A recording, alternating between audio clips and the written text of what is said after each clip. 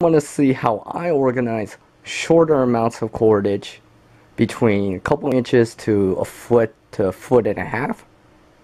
Well, watch the rest of this video.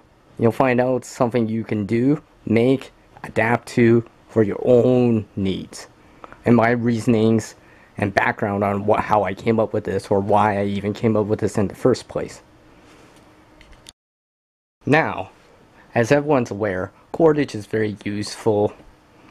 And if you have longer pieces of cordage, let's say more than 5 feet, 10 feet, 20 feet, all the way up to whatever feet, there are ways of doing it. So you can fold it in half kind of deal, in half and half and half again, and bunch it together and kind of make something like this, and just tie an arbor knot, use a ranger band or something like that to keep it together. You can also daisy chain it or zipper chain it, like something similar to this. This is a zipper chain it. You can also put it on a spool.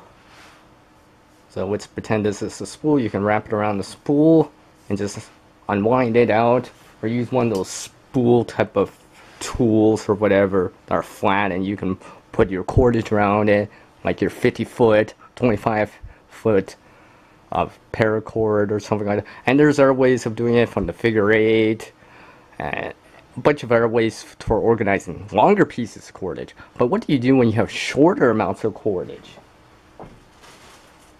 You know, miscellaneous cordage that you have from previous cordage projects that you would be making from, let's say, a bracelet like this paracord bracelet right here, for example. What do you do with that excess piece of cordage? And let's say it's still long enough to be useful. So let's say it's a couple inches where it's still useful, could still be useful, and you want to keep it around for tying off something else. Now, when I was coming to what I'm going to show you in a bit here, I was thinking, oh, you could daisy chain it together, you know, a couple of arbor knots together and stick it together and daisy chain it together. Yeah, you could do that and put it on a spool, but what happens if you want to get something in between or in the middle of that line?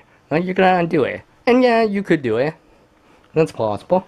Maybe you have it in a baggie like this, full of miscellaneous cordage, whatever type of cordage. You could see yarn, miscellaneous type of nylon type of cordage. This could be in a bin too. Well, yeah, you could do this too, and maybe it keeps it quite compact because it doesn't take up much room, and you could squish it together. But it's also not as organized, and you may still tangle it. And when you're trying to pull something from the bottom, well, you gotta pull everything from the top first, which means just to get something at the bottom, you gotta deal with everything on the top. Now, there's two ways of doing it. I'm going to show the way that's more, I'm doing it with a vertical way of doing it, but you can do it horizontally too, just by adding in a line over top and just suspending it over whatever. But I have it vertically, so that's what I'm going to be showing. Now, you're going to need some sort of tubing, like PVC tubing, probably as wide as this. Doesn't have to be that wide. And the length, well, it'll vary depending how much you want to store onto it. The longer it is, the more you could store onto it. So you'll have something like this, carabiner, some paracord, arbor knot, or some sort of Canadian jam slip knot at the end. And there's something on the air end too. Basically, what you want to do is make prusik knot. Have prusik knots. So like this, or like this, and tie a main line again to the prusik knot using the arbor, Canadian, or a slip knot, and tie your short lines towards that using, again, slip knot, Canadian jam knot, or the arbor knot, and just sort it from type of cordage to length or whatever, depending how you want to organize it. So something similar to this. So right now on this, and you can see I have a stopper, something to stop it. So so the line doesn't run through. So basically right here I got reflective type of cordage. On this next prusik knot right here, I have bungee cable or shock cable, stretchy type of cordage right here. Right here on this piece of denim right here that I have tied around here using the Arbor Canadian jam knot, slip knot, just miscellaneous type of very short line.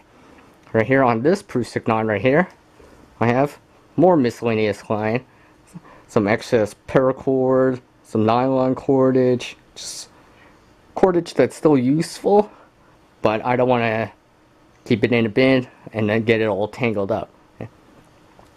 Next one right here, I got Parn braided bags and a bunch of it. And this last one right here, I got thicker type of cordage right here.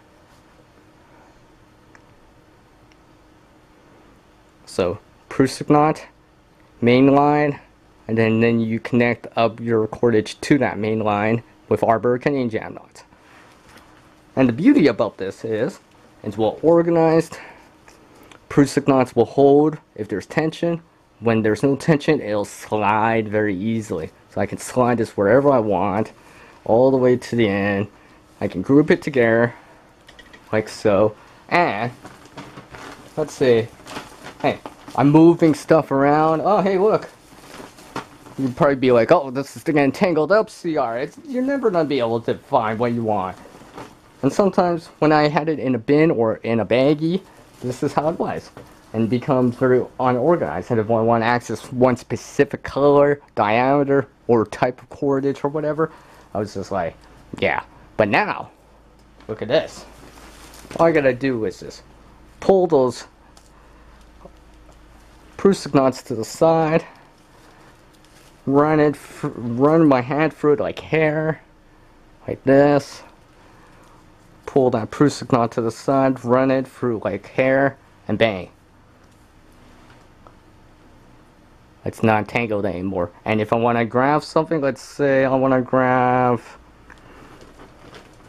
from this line right here, all I gotta do is find my main line, which I have a reflector at the end.